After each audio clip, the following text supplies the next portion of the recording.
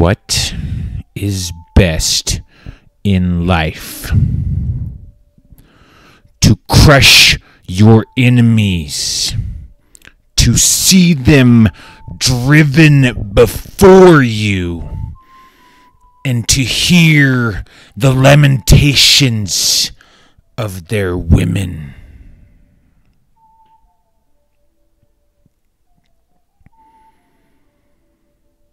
Welcome back to another edition of The Way of the Daniel. It is May the 13th, 2021, 8:29 p.m. Kudos to my brother for the quote, which is kudos to the magicians and Margot the Destroyer for saying it, and kudos to Conan, which is where she got it from. Fantastic fucking quote. That's our morality. Got a wonderful topic for you tonight. Two wonderful topics. And we're going to jump right into them right after today's astrological forecast, transits, the movement of the stars. What are they doing? Well, what you should know, Jupiter is now in Pisces, and that's all. Welcome, Jupiter, to Pisces. May it bring mystical, magical healing. And let's emphasize the magic. And the ocean. Give us the fucking ocean. Jupiter and Pisces. Good God, give us a goddamn ocean.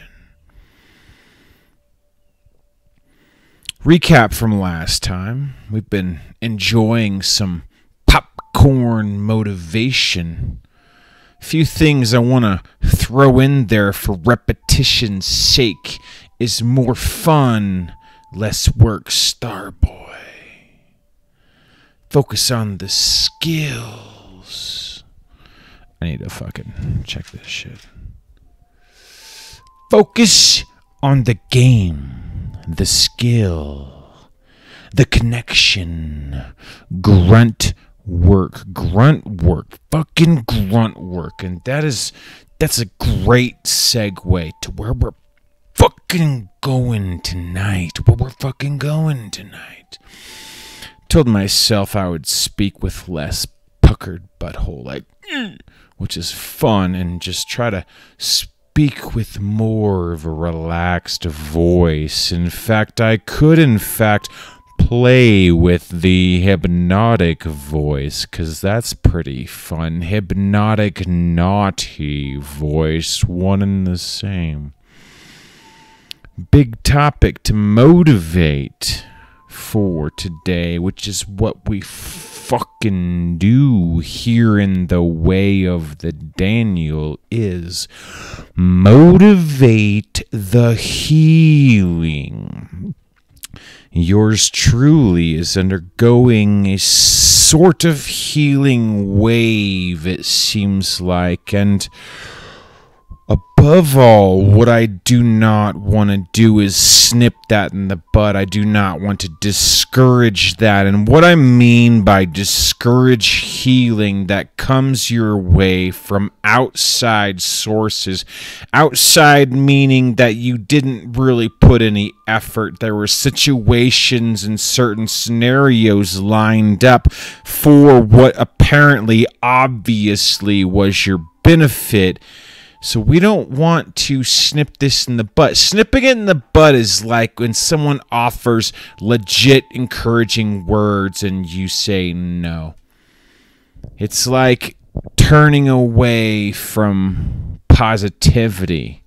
And there, of course, are appropriate times to do so when it's annoying positivity and just not the right fucking time because you got other things going on. But when there's a natural segue of a healing situation going on, just let it go, let it occur, let it continue, and be thankful and grateful for that. One thing yours truly frequently has done in the past is immediately compare it to my personal pain and say, well, this doesn't make up for it, but I'm not going to do that this time. We're just going to say, cool.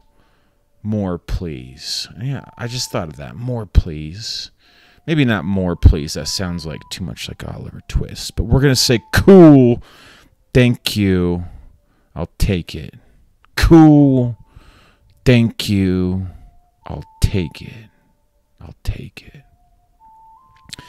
The other big thing that I wanted to motivate low-key here tonight, definitely wanted to focus more on the low-key because a few of our speeches have been a little high-strung.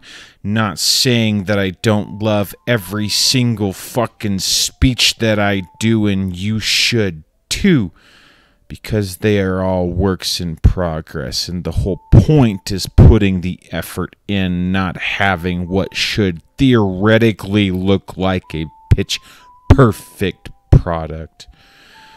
But secondly, we really want to focus on this idea of like dialing back the throttle as you go.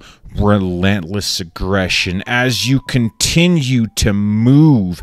Keep the movement going like a fucking shark, like a goddamn Conan Barbarian. Relentless motherfucking aggression as we get this push while at the same time accepting this healing. I say dial back the throttle as needed. What I mean by this and where this came from was, again, I was in the gym today, which is why we're doing so great low-key, because we're still having burnt off some of that energy, even though I'm feeling a little bit of it now. I wish I could calm that shit down.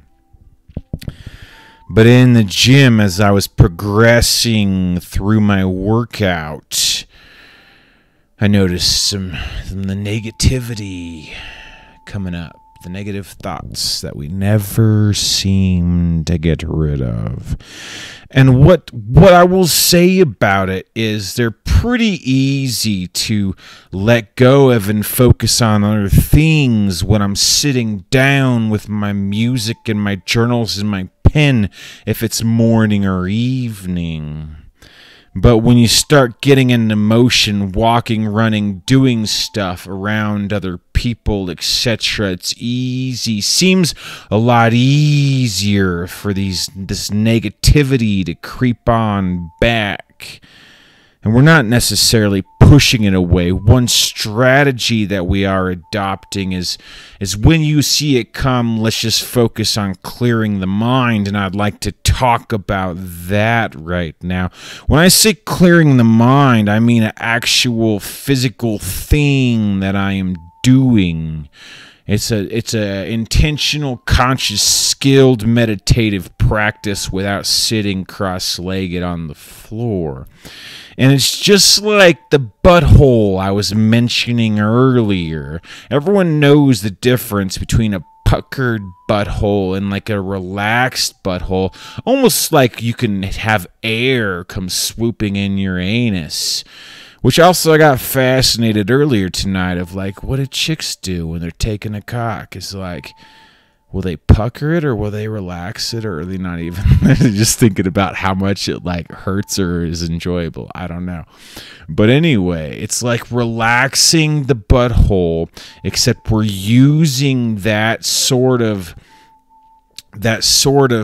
physical action with your mind, with your head.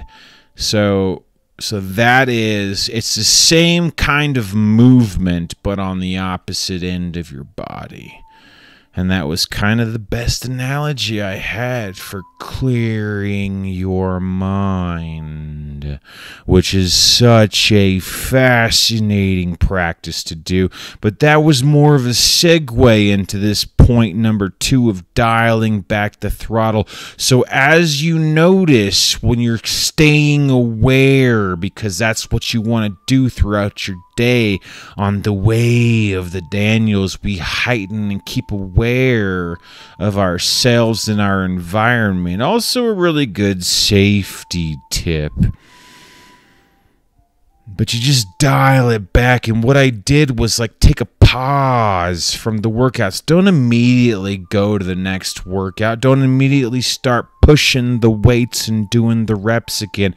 Take a pause and rest and clear your mind. And that, or don't clear your mind, or just rest. And that ease the negativity. That was great.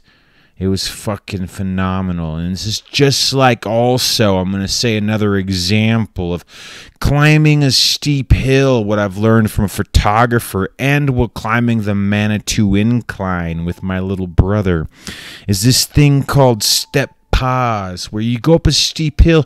If you take one step and then match it with your other foot and then pause, and then take a step and match it with your foot and then pause. What I noticed was that you were it was like you were expending no energy to climb a steep fucking hill. Whereas other people, if they keep going step, step, step, whether fast or slow, pretty soon they'll be sweating, they'll be breathing. But if you just do step, pause, step, pause, you're almost expending no energy, and that is exactly how I'd like to relate back to dialing back the throttle whenever you start to notice that negativity creep in. Because we don't necessarily need that in our life. We don't know how necessarily to shrug it off, get rid of it yet, so we just learn how to deal with it. Either you listen to it and witness it and see it for what it is, or you step pause. And now we're out of time, and so we'll wish you well and good evening. And I'll finish with a quote from a movie I watched called Nomadland. Kind of a fascinating movie, but has kind of a somber tone to it. And I'm not a huge fan of somber movies, but has a great quote. What's remembered lives. What's remembered lives. And this is why where it got me thinking initially is that do some more effort into remembering good things. Because obviously, if you're just remembering bad things, these are the things living, and this is why I found the quote fascinating. What's remembered lives. We'll see you next time.